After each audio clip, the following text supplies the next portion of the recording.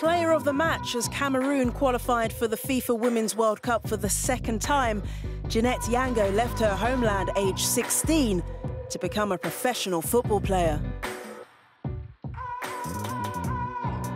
It's everyone's dream to play for their country, especially in the Africa Cup of Nations or the Women's World Cup.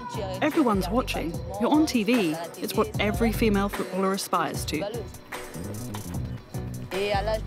From the age of 12, I started playing with girls, and then after that, I played at a Cameroonian club, and I really started to play seriously when I was 14.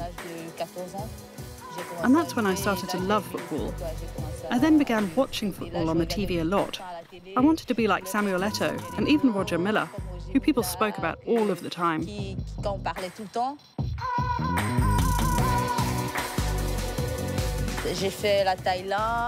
I played in Thailand, then Serbia, and then I went to Poland, and after that Germany, and now I've been in France for 6 years. I've done that because I love football, I love playing football, and it's what makes me happy. A skillful and versatile midfielder, Yango now lives and plays in Brittany as the only professional for Saint-Malo in the French second division.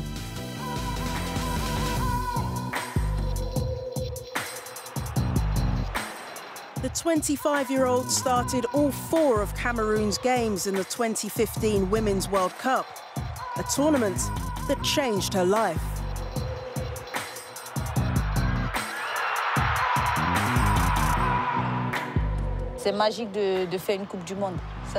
Playing in a Women's World Cup is truly magical. It's a dream come true. A World Cup doesn't happen very often, and there are players who never get the opportunity to play in a World Cup. It was an incredible experience. We had a wonderful journey, and we made it past the group stage. In the end, we lost against China. It was hugely enriching, and as a team, we really matured from that experience, because before that, we were very young indeed.